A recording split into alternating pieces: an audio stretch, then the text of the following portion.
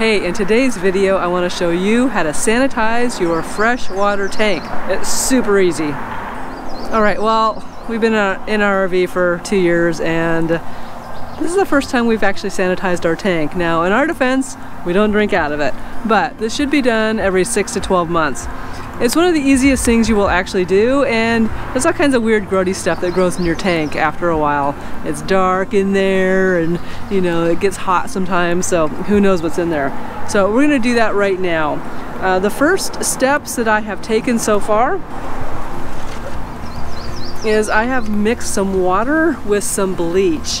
Now the ratio you want is 1/4 cup of bleach for every 15 gallons of your tank. Now these are 28-gallon tanks, so I've mixed in just under half a cup of water into here and kind of diluted this out. I have also turned off the hot water heater and I have put that in bypass mode, so you do not want this to go into your hot water heater. I have read everything that this should stay in your tank for anywhere from 4 to 12 hours. The best scenario is if you put it in your tank and drive around and let it slosh around in there. We really don't have that opportunity. We're in an RV park, so it's better for us to have water right here and just be able to flush this in the morning. So we're doing this at night. It's almost 10 o'clock in Alaska and it's light, and then we'll let this sit overnight and drain it in the morning.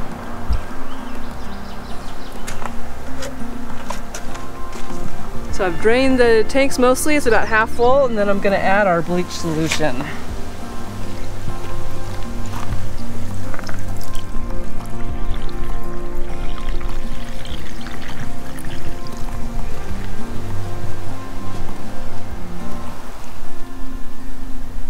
Now you really don't want to leave this in your tank for more than 12 hours. The bleach can start affecting your seals. So we'll do ours for about 8 hours overnight. Okay, from here I'm going to go ahead and fill up the rest of the tank and we'll go from there. Do-do-do-do-do. Alright, I'm just going to let this fill up till it's done. Well, I'm turning on the water pump and I've double checked that my bypass valves are in the up and down position, bypassing the hot water heater. And then I'm going to come over here and run the water until I smell bleach.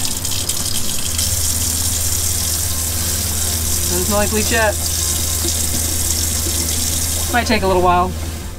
Okay, well I definitely smell bleach. And I'm gonna go in the bathroom and do the same thing. But you really don't want to see that.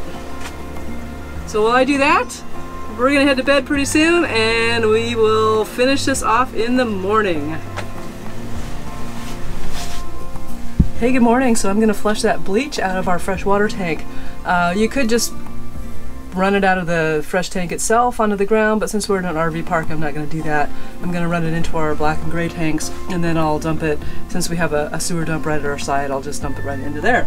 And you just do that by opening your taps and let that run into your gray, and then I'll run the toilet and let it run into the black.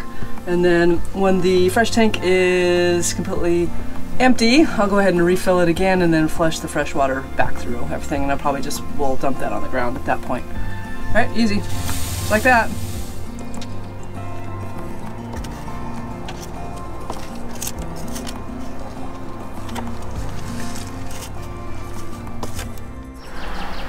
I had a little residual water in the tank, so I went ahead and drained that. I've switched that off, and then the next step in our sanitizing the tanks, I'm going to refill up our fresh tank with nothing but water, and then I'll run that through the system too until we don't smell any bleach inside.